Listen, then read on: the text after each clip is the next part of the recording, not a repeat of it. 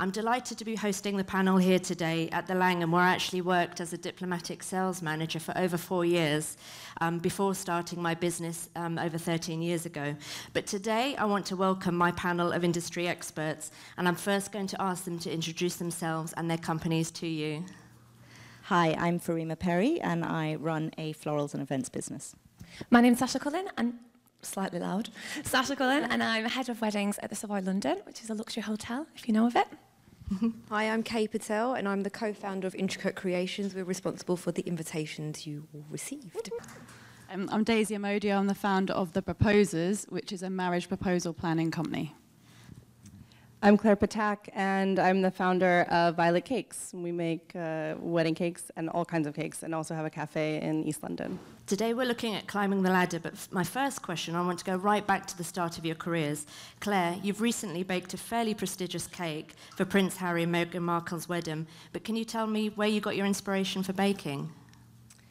Yeah, I started baking as a child, like many pastry chefs do, actually, with mom and grandma.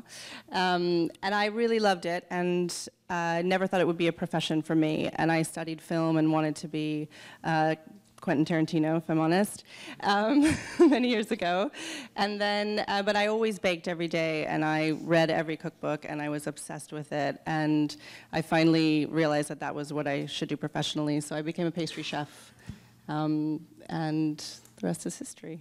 Can you tell us a bit about your story, how you grew your business, and what couple of elements are, key to you to get up that ladder?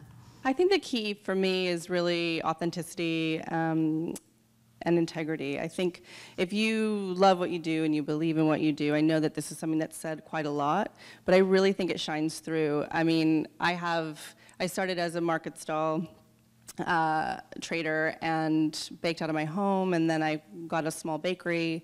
This year we're opening, or 2020 we're opening a second bakery, much like 4 times the size. Quite stressful, but really exciting. And writing cookbooks. I'm writing another one this year, and then also doing some television. So all these things have happened and are happening, and it's really exciting, but really I've just stayed true to myself and what I like, and then, as they say, build it and they come, so it's good. Fantastic. So Farima, you've a very interesting background. I understand you're still a lawyer, and now you're Best Wedding Designer nominee. Can you tell us how you actually achieved that? Yes, I can tell you a very long story, or I could tell you my shorter version. I basically qualified as a lawyer about 18 years ago. And when I started training, my supervisor at that point made some said something to me that really stuck with me. Mm-hmm. He is now my husband. We weren't dating. Law Society, if you're listening, we weren't dating at all. And he said, you are the average of the 5 people that you surround yourself with. It's a very famous saying. And he said, if you want to get ahead, if you want to do well, if you want to work hard and you want to make something of yourself, audit the people around you. And that was very, very important, very harsh. I thought, oh God, you're really horrible. But it was something very, very true. And I worked really hard. In those days, it was actually, I was in a market, or I was an Asian person, an Asian lawyer. It was actually really, really hard. I did a banking degree first, then I did a law degree. And I just wanted to be in a niche on my own. So I worked really, really hard, and that has been my work ethic, I would say. I put everything into it. I became a deal lawyer. I would work 3 months in a row with very little sleep, get the deal done. And that, I think, has helped me to transition into doing my real passion. So 17 years down the line, that's a long story, but 17 years down the line, I thought, I'm a little bored.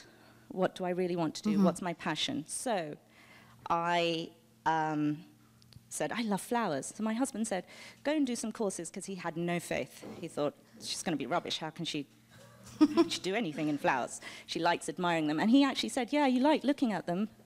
That's about it. So I went to do some courses, and I did 2 years of courses and floristry diplomas, and event accreditations and just tried to learn as much as I possibly could, applying that mantra, you know, do as much as you can, work as hard as you can. Surround yourself with really good people who are so much better than you, and they will lift you up. And that is exactly, That's what they did. Mm-hmm. That is exactly what I've tried to do. I have the most amazing people around me, the most amazing mentors who I am forever grateful for. Bridelux have been absolutely amazing. They have completely plucked me out of somewhere and put me in another place, and I am forever grateful to Bridelux for doing that. There's been luck on my side. I opened the boutique last year in February, and in 1 year, in 12 months, we're now in Harvey Nichols. Fantastic. So I don't sleep. Thank you. I don't sleep. I haven't slept for a while, but yeah, but I mean, that's how we've done it. And I don't know, let's see how this will take us, or where this will take us, but... How did you get that opening into the Harvey Nichols? The COO called me and said, we love your brand. I'd like you to come in. Oh, how long have you been around? I said, 1 year. She goes, really? And I think at that point she thought, maybe I shouldn't call you. And then I said, yeah, 1 year. And she said, no, we love it. Please come in. And that was it. Amazing. Fantastic. Yeah. Brilliant. So, okay, I'm sure people are curious as to where you started from. Can you tell us a bit about your first order and the order you're working on now, nearly 10 years on? Of course. I think there's going to be a little shiver from Jit, who's my other half of Intricate Creations in the audience. The very first order we did was actually to the value of £200 for 50 invitations. Mm-hmm. And we actually made a loss, a confession, we made a loss on the order purely because of the fact that it didn't pass our QC. We didn't like it. It wasn't up to our expectations, so we remade it. And that's basically the ethos of Intricate Creations. If it's something that I personally or my husband wouldn't send out, then it's not going out. We'd rather our reputation is more important than obviously the actual item being a poor item. But now, nearly 10 years on, we are now making invitations that cost £200 each. That's not to say that's all of the invitations that we make, but that's where we are at now. And I think the most memorable recent order, Daisy's client was one of them, but also we were, and one of Sasha's client actually, I'm surrounded by them. They were actually Saudi royalties who actually who we had the pleasure to work with, but also asked us to make an invitation personally for Our Majesty, the Queen. So we were very proud of the fact that we've made an invitation for Our Majesty, and to date is one of the most expensive invitations that we've made. She didn't come, sadly. Yeah, there was Damn it. There was a little bit of, is she going to make it? But the invitation was sent 2 weeks prior to the client's wedding, and I think the Queen had prior engagements. So that just for me shows the growth of Intricate Creations. Absolutely. But that's not to say we don't make £200 invitations all the time. Just make that straight. You mentioned that Intricate Creations has been going for nearly 10 years. Have you seen a change in social media platforms, and are there some that are more effective for you? Oh yeah, 100%. When we first started out, Instagram and Facebook and that was not as big as Twitter was. Twitter was the B2B at that moment in time, and it was more about getting our name to aligning our brand with brands, other brands that you wanted to be with. Now, nearly 10 years on, it's definitely picture orientated, so images. It's, those images are priceless. They get out to the media, they get out to the volumes across the world so quickly and so fast that, before you even press send and you've got an inquiry, which is amazing. But I wouldn't say it's the be-all, end-all from our social media, from a marketing platform for us. what was I going to say? Word of mouth is the most important marketing tool for us. But social media has been a big part of our lives. But I would say right now, Instagram and Facebook for B2B, but also B2C. And Daisy, can you tell us how you actually started a whole new industry? So my brother asked me to plan his proposal back in 2011, and I absolutely thoroughly enjoyed planning his proposal. And afterwards I Googled proposal planner, and nothing in the world at the time came up. And I just thought, is this a new idea? Is it a good idea? I put a questionnaire together and I sent it to 500 men, and most of them said, what's wrong with getting down on one knee? Why do we need to spend money on this? And the people that knew me said, why would you give up your good job in a recession to do something that's unknown or not unknown? But I just didn't listen to anyone, and I just thought in my heart of hearts that it would work. And 8.5 years later, I've planned over 1,500 proposals around the world. I've got a team of 5 in Soho, and our budgets have ranged from £1,000 to £800,000. So very different. Amazing. And it's led to many other things. That's amazing. You knew 500 men? Can you tell us how you gained your worldwide press and TV show for such a small business, and how social media helped your business? I think because the business is so niche, I'm not saying that I'm the only proposal planner now. There's probably about 60 companies, mainly in America, but there isn't anyone here. Probably about 6 months after launching, I had TV production companies coming to me every week saying, you should be a TV show because it's light-hearted, it's fun, it's quirky. Every proposal's different because the client's relationship is different. And I just thought, oh, I'm not really ready for TV. I don't really understand it. But 16 meetings later with an agent, she got assigned there and there to a Sky TV deal, and they followed us around for 6 months. That went to 12 countries around the world, and that did it help us? I think it helped us in a way that guys can then go and view it and see that we're real people, because when you're setting up something that's new and no one knows who you are, or did they trust you and who are they parting money with, that helped because they could see us. Off the back of that, we get press every week. I mean, literally 5 minutes before I sat down, I did an article with The Telegraph. Last week we were in The Sun, the week before The Guardian.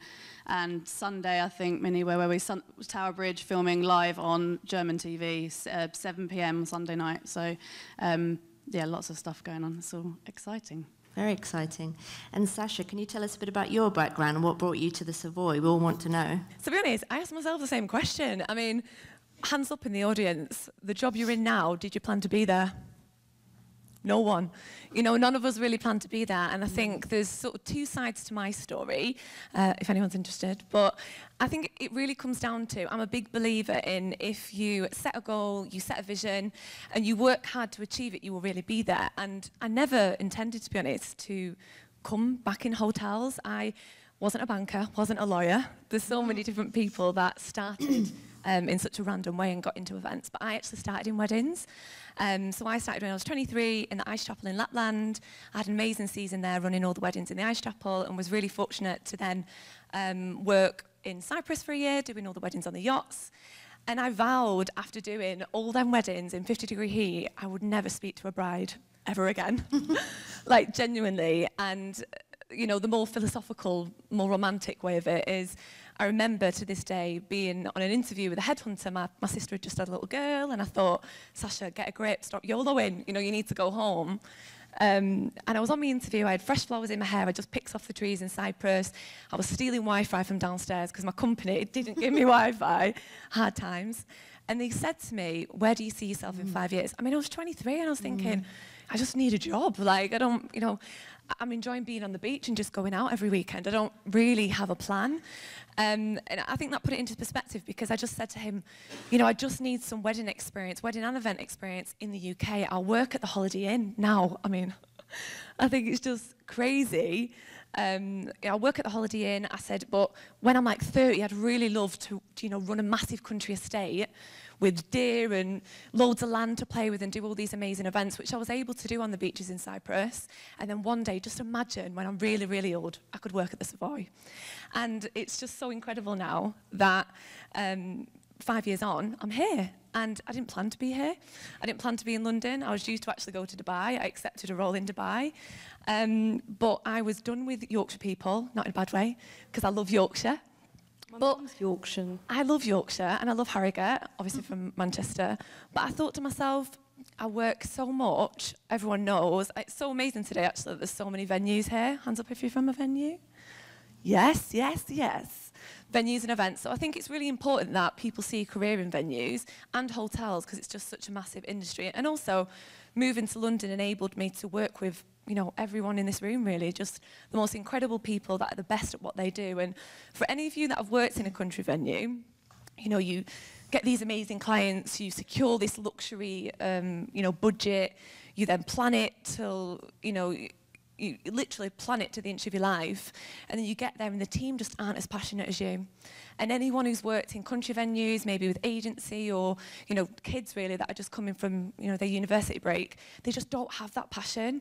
And I think I was done with that. So when I got the call to come for the interview at Savoy, to be honest, I was done with hotels. I was like, that's it, I'm going to work from a production company, I'm going to work at a directory. I literally cannot speak to these brides anymore. And when I came down to Savoy, this is the truth, I came down to the Savoy, and the minute I walked in, honestly, the doorman, and I actually say this as part of one of our HR functions, the doorman, as I walked in, I had a coffee in Melbourne, not knowing that Melbourne was owned by Savoy. And I was on the phone to my mum saying all sorts of stuff. And I walked through the doors, and he said to me, "Oh, what are you here for?" And I thought, oh my God, he's Northern. We are going to be best friends. And he said, "Are you here for an interview?" And I said, "Yeah." And he went, good luck, hon." And I was like, you are the nicest man in my life. And then I got the job, and then a couple of sort of weeks later I saw him again, and he was like, "Told you you'd get the job." And I thought, things don't like that don't happen by chance. Sure. And from the flowers to the piano to the candles, if you haven't been in Savoy, go in there. But any 5-star luxury hotel in London, to me, just has this romance about it where anything is possible. But that's only possible by everyone in this industry. And that's what me and Penny, my little wedding duo, we love that, because we can't create things without the right people. So yeah, that's how I ended up there, and it's been magic since day one. Fantastic, thanks so much. And another question I had, going back to the Savoy, what instigated the rebrand? I'm sure we all want to know. Can you tell us a bit about that, how that went about? Yeah, so I think it's important with any company, obviously, to constantly be refreshing and innovating, and I've been quite fortunate that the other estates that I've worked at in the UK, but even in Cyprus, I was part of the relaunch of the new brochure. TUI and First Choice had just merged, and we did a lot of projects with exclusive yacht weddings. It was during the banking crisis in Cyprus as well, so we couldn't get any money out of any of the banks. So we went through a lot, basically. We got new licenses, new venues. So I'd always have been part of this change, and when I moved to London, I was like, I can't just be part of, you know, a day-to-day job where I go in, do my job and come home. That's just not me. So when I went for the interview, everyone will remember Savoy maybe 5 years ago, not in weddings, but the actual hotel. It was kind of nosediving a little bit, like, to be honest. It was going off the page a little bit, and we had the right people in place, but not the right strategy. And when I went to the interview 2.5 years ago, and I sat there with Micah, she said to me, "Look, get on the train with us. Like, you're just so passionate. You know, we're really excited to work with you. We've just got a new managing director, Mr. Barnes, who is still there with us today. And honestly, since day one, he's championed change. And I believe everyone should always relook at their business and say, how can we do it better? And people might not believe it because, you know, you think the Savoy, it's 5-star, it's going to be perfect. We're always exceeding expectations. But to be honest, even with my humble background, and I've only been in the industry 7 years, I literally came to the Savoy, got into my position, and it was me who instigated the rebrand, because I was like, we're not up to par. We're not giving our couples what they need. And we'd also had a lull. We had a year before I joined, we'd parted ways with Bruce Russell. So it was kind of this in-between dark area where everyone was like, is it Bruce? Is it not? What's is it going you? on? Like, is there anyone? And there was no one. There was conference people, not in a bad way, but in hotels. There was conference organisers speaking to brides, and the journey just wasn't right. So yeah, we've been on a massive, massive journey the past 2.5 years, instigating the new rebrand, the new website, SavoyLondon.com, all of our Instagram handles, photo shoots, things like Bridelux. And again, like Freema said, I think it's important to align yourself with the brand, but also separate. And that's what the Savoy is about. We are part of Fairmont, of course, and we're really proud of that. But I think when you think of the Savoy, you would never think of Fairmont. And that's what we've tried to do with Savoy Weddings, is really create that gorgeous customer journey, but not just about sales. You know, we talk about Alan Berg, I'm literally obsessed with sales and weddings, because it's so difficult for us in hotels. I sit in these revenue meetings and people say, why is it taking you 6 months to convert that wedding? You know, why isn't it taking you a day like all the conference and the group team? They don't get it. And maybe we need Ellen Bird to come to this avoid, because the psychology of the sell is completely different. We're dealing with emotions. They might have a bereavement, they might fall out. It's such a longer sale, and we're so invested in them, which means not just the sales process needed to change for us. We changed, obviously, the website, the emails, but also how I was running them. The first wedding I watched, I was literally shell-shocked. I mean, the team were incredible on the ground, but we weren't using really many suppliers. The room, if anyone's seen our normal linen, people were using normal linen, the plum linen with the top white cloth, which I am not into. And we just literally said to ourselves, this can't happen anymore. No. So we literally started from the ground up, from the processes, the SOPs. When Penny joined me a year ago, she's really championed that change from the operational perspective, and me on more the strategic. So yeah, fantastic. That's what we've been doing. We've been busy. Very busy, it sounds like. I know that in any business, it's important to develop and grow and push a company forward. So for Rima, I'd really be interested to know what's kind of your plan now moving on.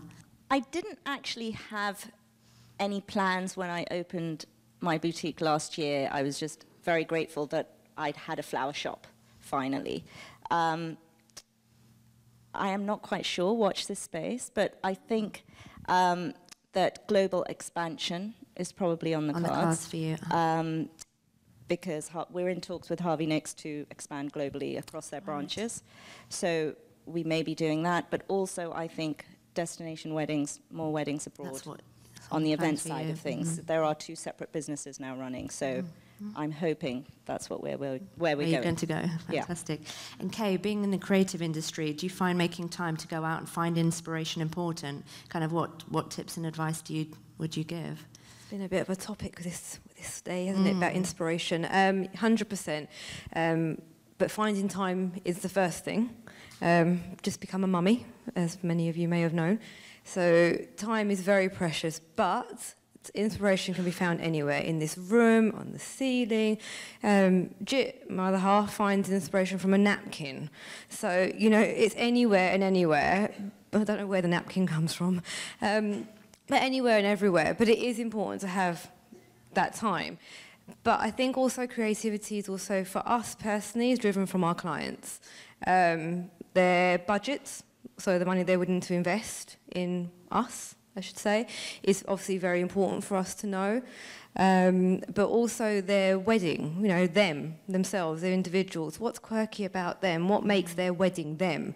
You know, I want their guests to turn up to their wedding and say, this is so X and Y's wedding. So the elements that are involved, they're spending a lot of time on these details, so let's bring that out. So that's where our creativity really comes from. It can be classic, but then your classic can be mixed with your something else in there, but it has to have a twist on them.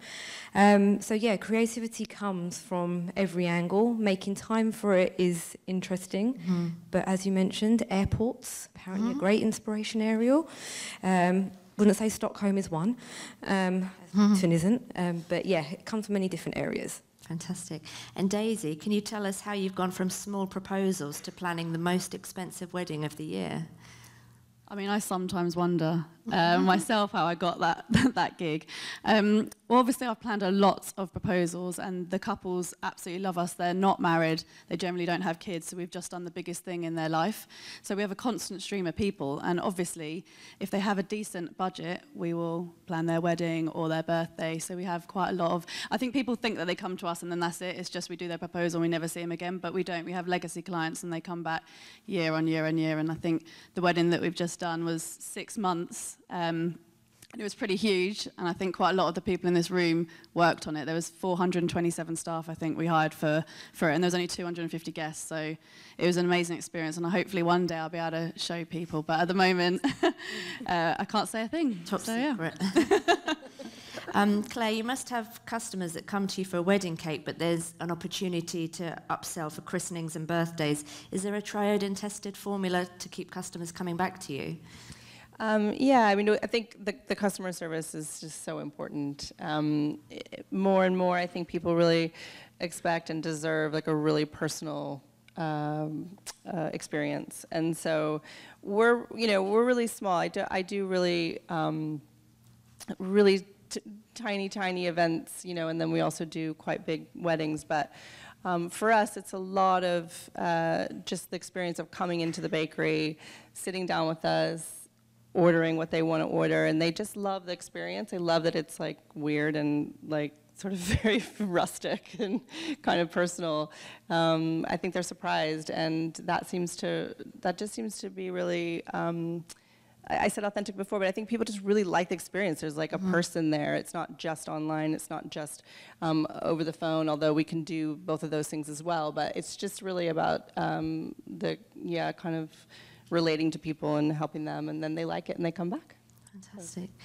And so, Sasha, moving forward, what's your kind of 5-year, 10-year plan? Do you know what? It's crazy, isn't it? Because me and Penny sit in all these meetings all the time, like we all do with these couples, and the first thing they say to me is, when you're getting married, you know, when you're going to have a baby, what's your wedding going to be like? And I just think, honestly, you're rushing me quicker than I'm rushing myself. Like, stop putting pressure on me.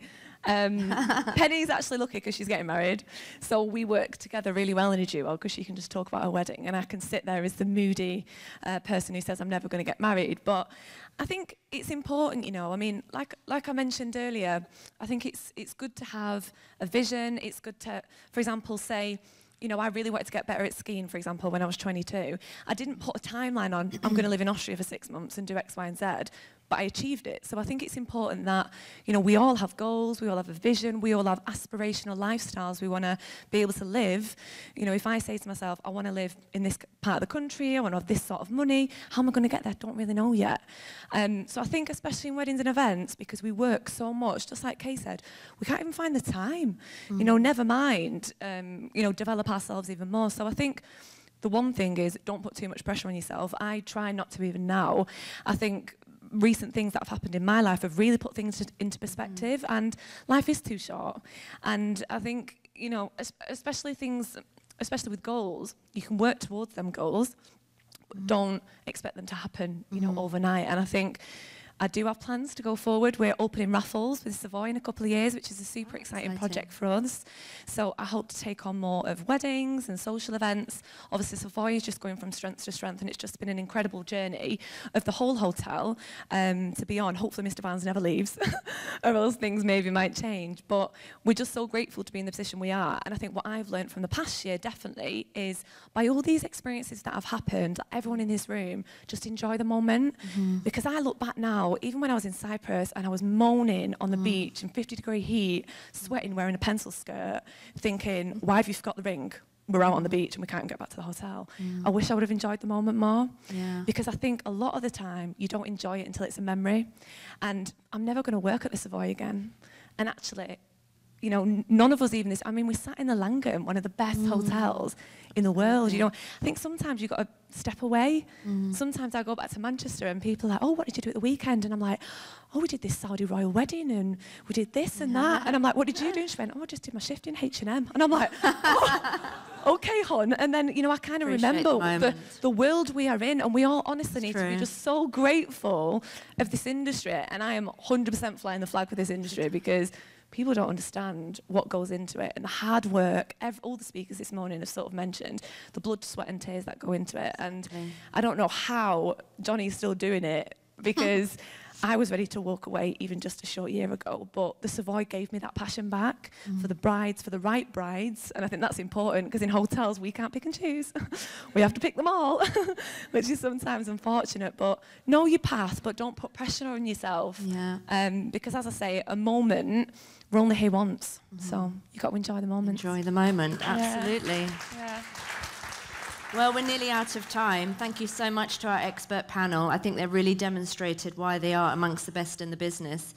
I do hope you found this panel informative and helpful. I know I certainly have. And if there's any questions, feel free to ask them. This is a question for Farima. I'm really impressed. I did not know you'd been in business as a florist for just a short period of time. So actually, it begs a question. How on earth did you do it?